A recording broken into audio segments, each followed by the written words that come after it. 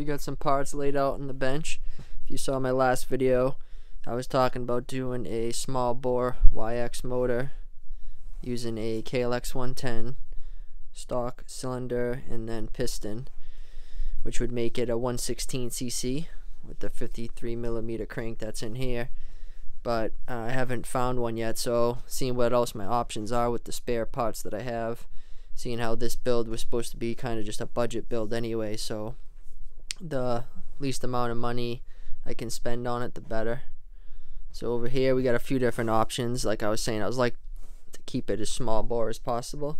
So if I went with this top end, this is off of a 170 TX, and it has bigger intake port and exhaust port than like the typical 150 or 160 head. So this one has a 28mm intake port, whereas the KLX or the CRF type one, like this right here, this happens to be a Honda port, and this one here is a KLX port with the bigger studs on it, but both of these are going to be the same. So we're talking 26mm intake port versus the 28. And then I like how you got the option with this head with the rotation like that without using the stupid spacer, so that might help me on the perimeter frame. And then for the exhaust port on this one here, we got 23mm exhaust port, and then on these ones here we got 21mm, so just a little bit bigger there. That'd be something to think about. But if I ran this, let's see if I can pull this off without dropping it. If I ran this cylinder, and piston, it would end up making this motor a 160, because this is a 62mm piston right there. Cylinder is not too bad. I'd definitely run it. I've seen worse and ran with worse. So that setup would be 62mm piston. Like I said, it'd make it a 160, still a 2-valve head. But if I went with this setup, this is right here is a 60mm piston. So if I use this top end on the 53mm bottom end, that would make it a 150. So I could probably do this head on this 60mm cylinder. The only thing is these cylinders are a little bit different height, so when you use this head on the KLX style cylinder, you have to use a shorter timing chain. My Blue Slow Racer with the YX180 build is a 56mm crank. Most of the YX engines, like the 160, will have the 57mm crank, so it's just kind of a little bit different. When I put the V2 head with the TB Parts 64mm bore kit on the 170cc motor with the 56mm crank, I had to use one link longer on the timing chain, so I ended up using, I believe it was a 92 link versus the 90, which comes on the 160. The whole point is to keep it small bore and short stroke, so it's a quick rever. I'm still looking for the KLX110 cylinder, but if I do that, I'm going to bore it out to 53.5mm. That way I can use the Weisco high compression piston, because I'm going to have to bore any used cylinder that I get out anyway, you know what I mean? So I guess it really doesn't matter. This is the 60mm cylinder right here, not too bad either.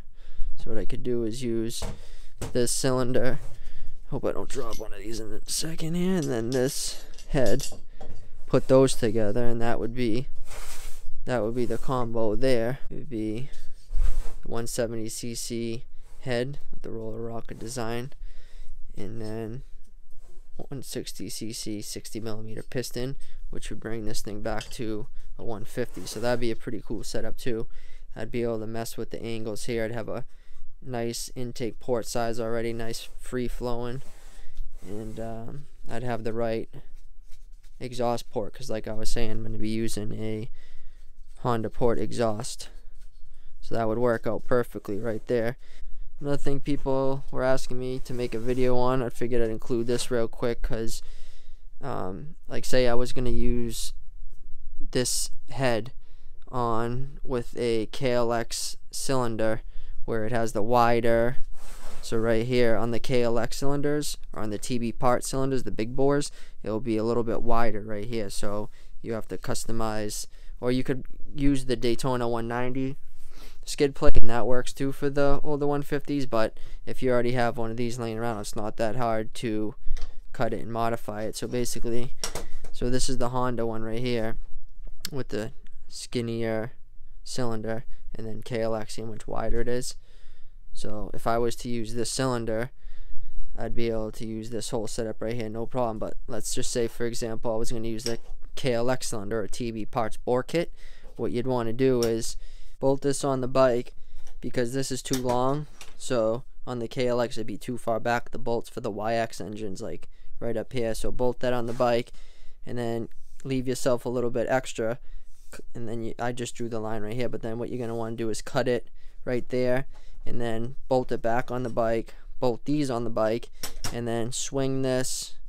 Obviously this will be cut a little bit longer, so you have room to massage it in there. But what you'll end up doing is this piece will end up going over like that, because what it has to do is go forward and over, and then it will bolt on. So like once it's in that position, it's perfect. So what I did was I cut that end off there. I made sure I put lines, made it nice and even, weld that seam there, and then you can cut that off and then flip it obviously and put it on this side, and then weld it on to the piece that's going to be missing right there. So that what you're doing is just moving it over and forward. So it's pretty simple.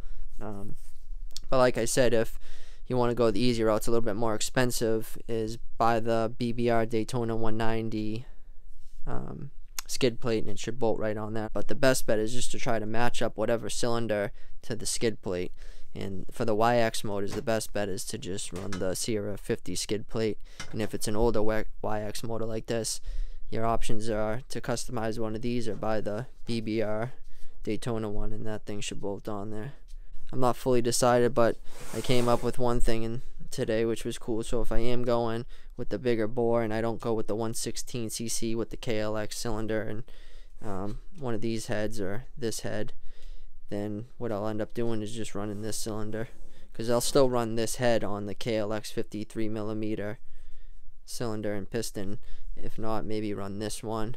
I can do the high compression Wiseco piston, and that might be better to have the bigger ports in there. So we'll see. I ended up putting the fastway pegs onto the MM12P too. I had to just, like I was saying in my last video, file down the fit kit just a couple millimeters so they would slide in, but they fit nice and tight on there. So it dropped them down a little bit and further back, and like definitely can feel a difference. So highly recommend these foot pegs. I love the cleats on them. It comes with 2 different sizes, and definitely going to be my go-to foot pegs from now on. If anybody got a lead on a header like this, the Daytona 190 header, let me know. We got to get it apart and get the 212 kit in this thing and build this motor, so stay tuned for that too.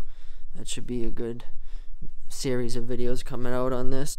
Then again, I'm thinking if I use this top end, I'll be able to use my BBR covers. I got a cam cover and 2 tappet covers that I'd like to use. So those are the BBR covers that I have for it, just polished. It might look pretty good on there. This will be my backup plan, and then I'll still have this. Thanks for watching, guys. As always, don't forget to like the video, maybe consider leaving a comment, maybe share it with a friend, and stay tuned for the next one.